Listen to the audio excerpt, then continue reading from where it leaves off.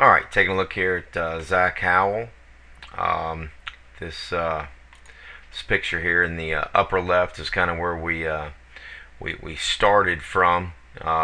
These two were good swings fairly recently, and this is Adrian Gonzalez flipped around here to the right-handed side, down here in the bottom left. One thing you notice in the stance right off the bat is how kind of tied up and bunched up he was before. We really kind of moved his hands back a little bit, kind of raised the back elbow up. We like to say about halfway with the back elbow there, and got away from that bunched up kind of feeling there. And also he had too much flexion in the knees, and Zach will struggle with that. He will get too much bend in the knees and not enough bend at the waist at times.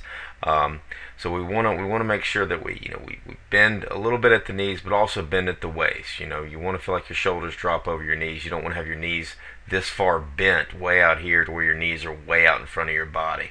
You want to bend your waist enough so that the butt's out and the shoulders drop over the knees.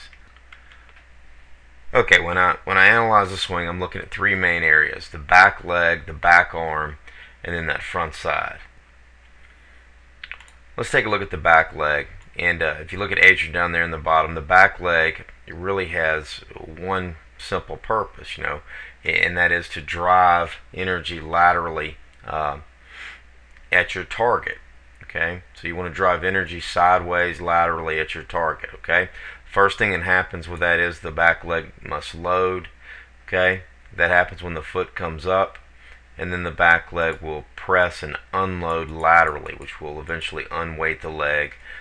Just as the front heel lands. Okay, so there's a real driving component there. Okay, if we look at Zach's old swing here, you can see how his intention with his stride was really to kind of try to take a false step, and when his foot's down, his weight is still all back here.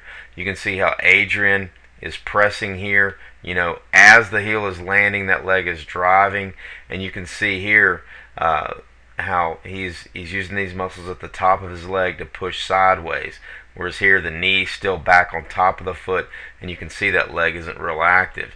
As you kind of play it through and see it transition through, you can see how these three swings, the leg is driving into the front side. It's unloading into foot plant. Okay, and I mean the foot is virtually weightless at this point right here already. Okay, and then again you can see the foot weightless before and through contact with the baseball. Okay, whereas on the other one you can see he's kind of in bug squish mode there, and the foot is just turning, spinning on the top. So what does that mean? Well, how do you want your leg to contribute to the swing? Do you want your back leg to be a force producer, an energy driver? Do you want it to be involved in producing force, or do you want it to just spin and slip on the ground there? And again, if you think of throwing, you're always going to use your leg to drive energy in the direction of your throw. And if you think in terms of that we're throwing this barrel back at the ball, that's what we want the leg to do. We want that leg to contribute in a driving fashion.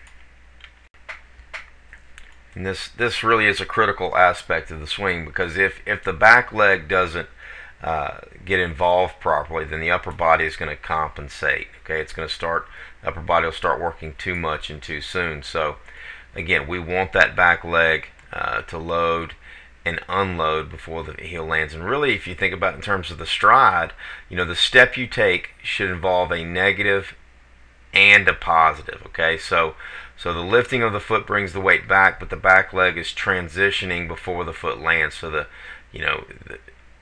one way that I like to coach it is, you simply just get the back leg ready, that pulls the foot up, and then as you unload the back leg, it puts it down. Okay. Now, if you look at Adrian down there, he's got a pretty high leg kick. I would say, a little higher than most guys you see.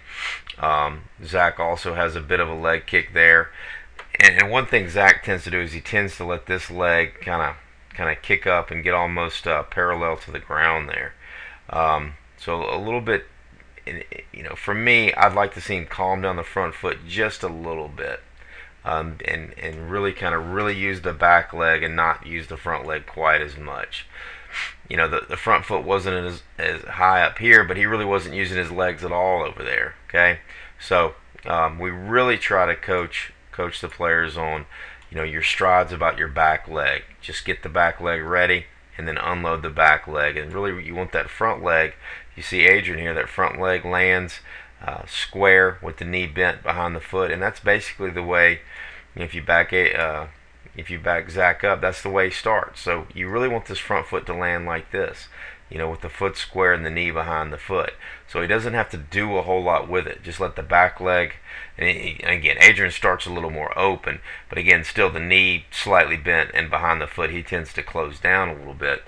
But the point is, that front leg doesn't need to change, and really you also should land square with your body, so you don't need to feel like you're flying open. So again, I'd like to see him calm that down a little bit. And the other thing we've kind of worked on with the back leg, he tends to have a little bit too far to go. You can see Adrian kind of starts a little more weight back in his stance, whereas Zach's kind of 50-50, and he has to make kind of a big move. You see kind of that bend in the knee, and you can see Adrian's back knee is a lot more quiet, okay, going back. Okay, I like to see Zach start back a little more so he didn't have to do quite as much flexion there. Okay, but again, the overall function is very similar. If you compare his leg here to what Adrian's doing at this point, you can see how similar the biomechanics are. They're both using the muscles at the top of the leg there to press energy sideways, to push that leg sideways, and you can see how different the functioning of this leg is to the other two. It's all worried about, just in that swing, he's just primarily concerned with just spinning the leg. And a lot of coaches think that spinning the foot or spinning the leg is what creates rotation, and it's not. It's certainly not what creates energy either. Okay, so again, very similar here in these positions, and very good move with the ball.